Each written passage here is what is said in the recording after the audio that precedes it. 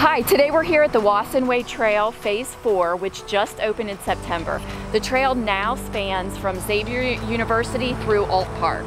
We're so excited to have the trail in our neighborhood. It acts as a connector to almost 83,000 residents and people in 10 different Cincinnati neighborhoods along the trail. The trail was built primarily in an unused railroad corridor and is helping the area thrive.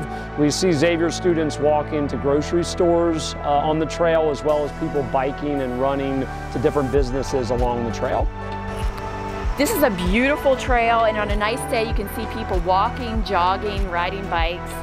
It's still a work in progress, and once complete, it's going to be a key connector to the Crown, which stands for Cincinnati Running and Walking Network, and that will be a 35-mile trail loop.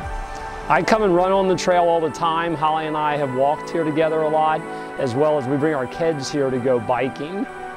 Wasson Way Trail has really increased the values of homes in the neighborhood. Walkability is key to buyers today, and we have people specifically asked to be within a certain distance of the trail. We have personally marketed the trail as a community feature for listings that we have in Oakley, Norwood, Hyde Park, and Mount Lookout. Buyers are seeing the value of living in a vibrant neighborhood and a walkable neighborhood, and our sellers are benefiting with higher sale prices.